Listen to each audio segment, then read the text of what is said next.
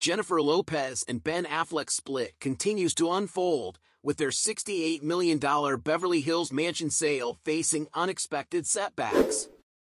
As they navigate a high-profile divorce, even their real estate ventures seem tangled in complications. Jennifer Lopez and Ben Affleck's attempts to offload their luxurious Beverly Hills mansion have encountered a major roadblock.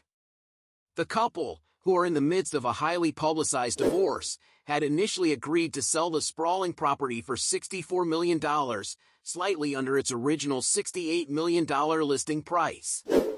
However, the potential buyers from New Jersey unexpectedly pulled out of escrow due to a tragic death in their family, despite still expressing interest in purchasing the home.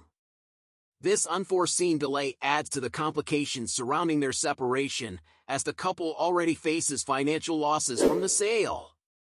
The home, which the pair bought for $60.8 million in 2023, was initially seen as a lavish investment. However, after factoring in hefty realtor fees, a 5.25% mansion tax, and the extensive renovations made to suit their shared lifestyle, Lopez and Affleck are looking at a potential loss on the property. What's more, the purchase of the house, while seemingly grand on the surface, was a point of compromise in their relationship. Sources close to the couple have indicated that while Affleck favored the massive, modern estate with all its amenities, including a guest penthouse, caretaker house, multiple sports facilities, and parking for 80 vehicles, Lopez was less than thrilled with its contemporary design.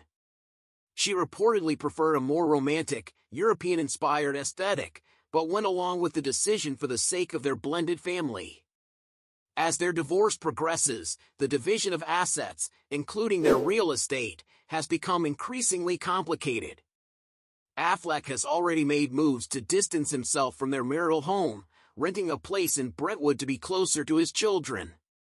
He also recently purchased a $20.5 million mansion in Pacific Palisades, signaling a fresh start post-separation. Meanwhile, Lopez has been actively house hunting for her next residence, even touring a $22 million Beverly Hills property last month, further suggesting a desire to leave their shared chapter behind. As Jennifer Lopez and Ben Affleck navigate the turbulent waters of divorce, their Beverly Hills mansion sale remains a symbol of the complexities and compromises that define their relationship. With real estate hurdles and financial implications still looming, the ex-couple's journey to finalize their split is far from over.